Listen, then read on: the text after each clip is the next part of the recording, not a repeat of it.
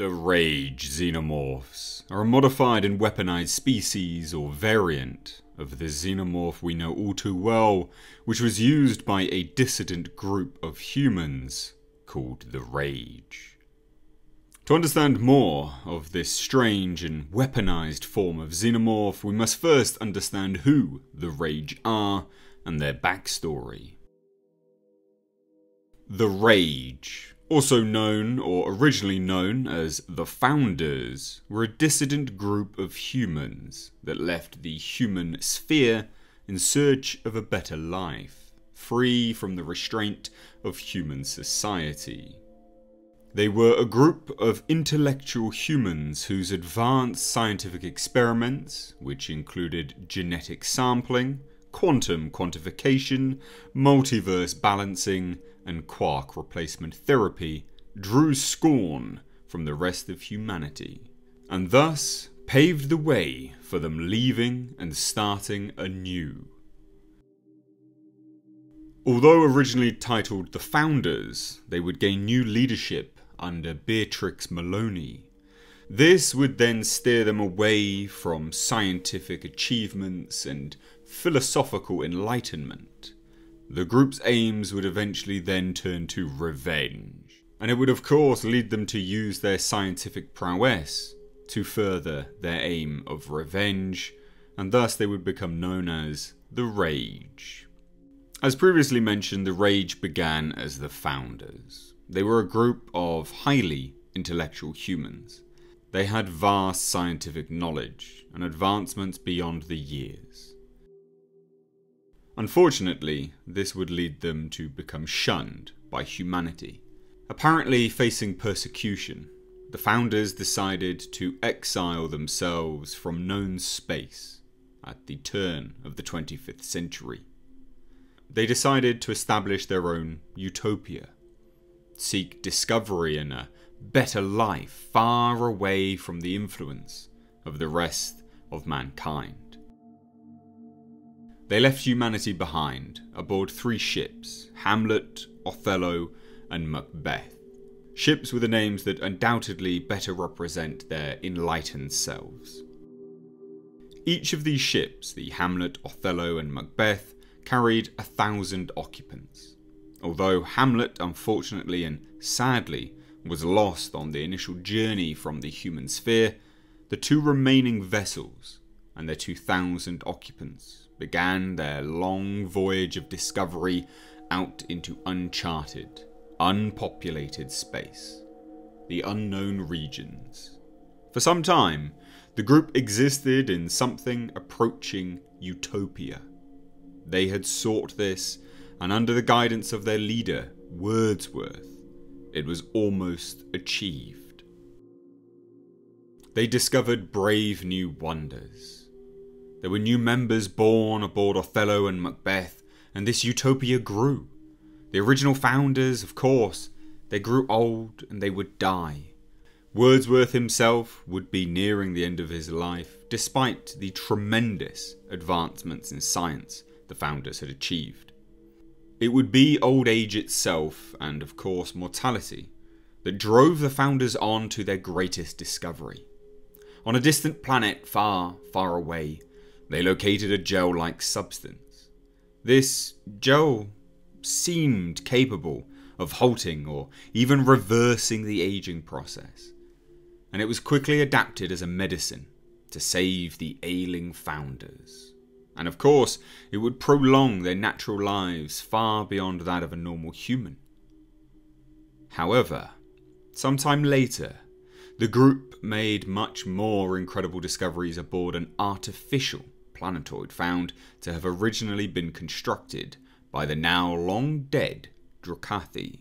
This artificial planetoid the Founders would call Midsummer, and it was here that they uncovered the creatures, incredibly advanced biotechnologies, many of which were reverse engineered and adapted by the Founders. They also discovered the Fays, strange creatures that were responsible for the construction of Midsummer itself. And even now, they would continue to expand the planetoid, constantly working and constructing new parts of this artificial planet.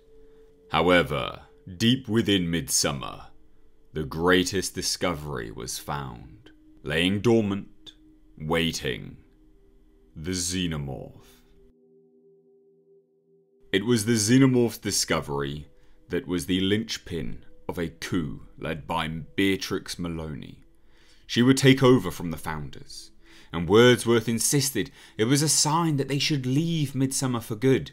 Maloney sat in her own dark hatred for humanity. She found the creatures and saw that they would be a vision for the future.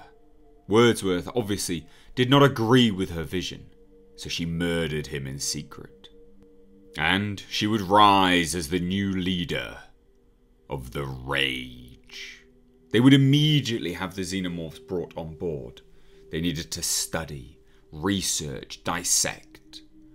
They needed all data they could muster on these creatures. They based all of their research on data which was originally stolen from Weyland-Yutani hundreds of years before. And under Maloney's leadership, the Rage formed, abandoning their utopia and fully embracing their namesake. No longer seeking to explore, discover, and further enlightenment, they wanted to return to the human sphere and take revenge on the former persecutors. Under Beatrix Maloney's insistence, the Fays were also brought aboard Othello and Macbeth, which, when they did, they began to automatically repair and upgrade the ships, despite failing to respond to any and all attempts at communication. Simply acting on impulse, a design potentially. Now Beatrix and the Rage prepared the Xenomorphs for years. They were successfully subjugated, controlled, placed under the total restraint of the Rage's android generals. Maloney would begin her war on vengeance. This vengeance war began on the Fiennes colony ships. They were originally sent out long before the founders had even departed on their journey. They were rounded up, captured, their sleeping occupants used as nurseries for the Rage's Xenomorph soldiers.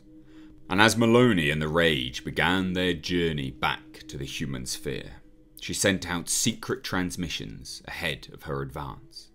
This activated sleeper agents within the human citizens, which would carry out devastating terrorist attacks on targets across the human space.